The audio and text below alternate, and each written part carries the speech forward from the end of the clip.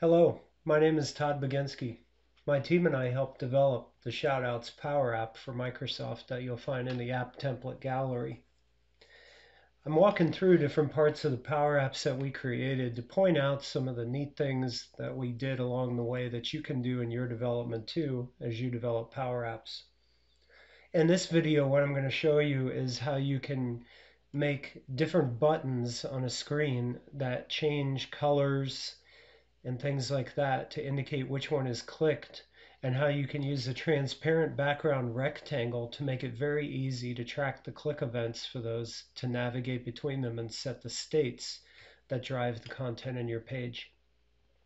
So I'm going to start here with the Shoutouts app. This is the view of the app where I'm looking at the shoutouts that have been sent to me. You can see I've clicked shoutouts to me, and that's why it's highlighted in gray, and I can see Alex shot me one shoutout. I can then click here and look at the shoutouts that I've sent to other people on my team. So I sent one to Alex, as you can see, and Melody and Tim as well. And you'll notice when I clicked between them, now we highlighted this in gray as the selected one at the bottom of the page. Versus when I go back here, now you see we toggle the content, and which button has been clicked is easy to tell what's going on. So how do we do that? So let's take this Power App out of play mode and go into edit mode here and take a closer look. The key thing to understand is when we are clicking either one of these buttons, we need to swap out what the controls look like so we show which one is highlighted. We can do that by changing colors in many cases, and I'll show you how that's done. And we also need to set a variable that drives which content we see in the gallery.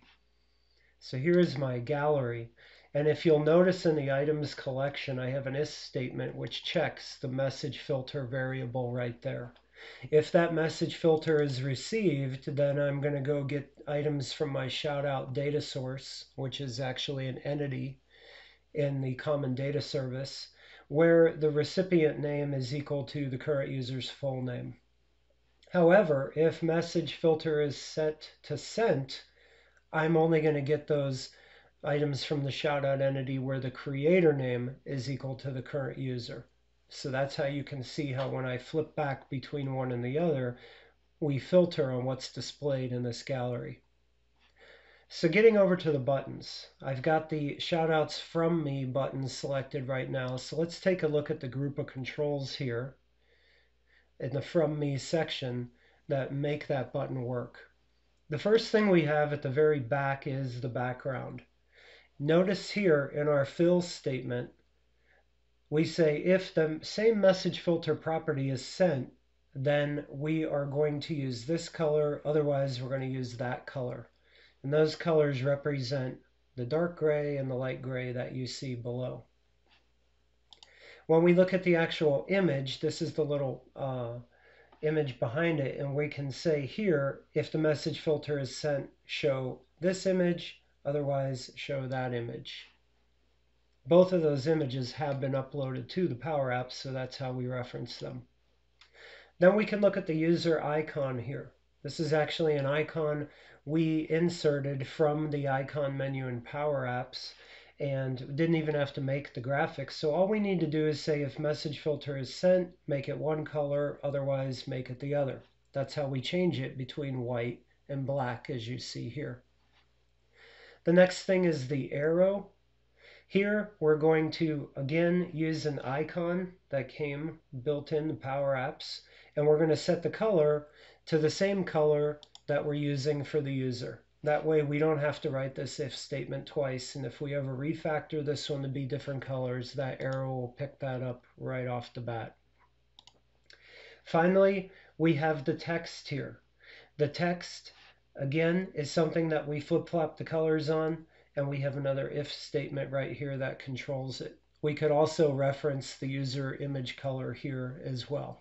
I'm just showing you two different ways you can go about it. You can either do the if statement everywhere, or you can reference other controls and just daisy chain all that.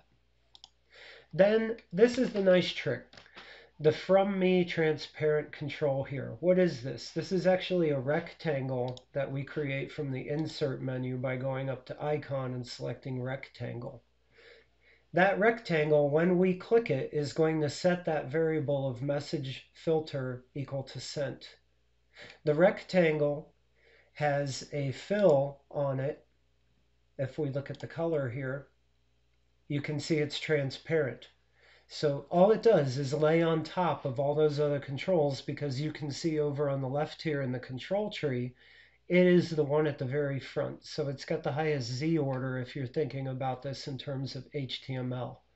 So it's just a see-through rectangle, and its job is when it gets clicked on, it just toggles that variable message filter, which drives not only the content in the gallery, but the display of this control set, as well as the control set here, which makes up this button. So if I come over to the To Me button, you see we have the exact same controls doing the exact same thing, looking at the message filter, but on top we lay another transparent rectangle, and this one says message filter is received.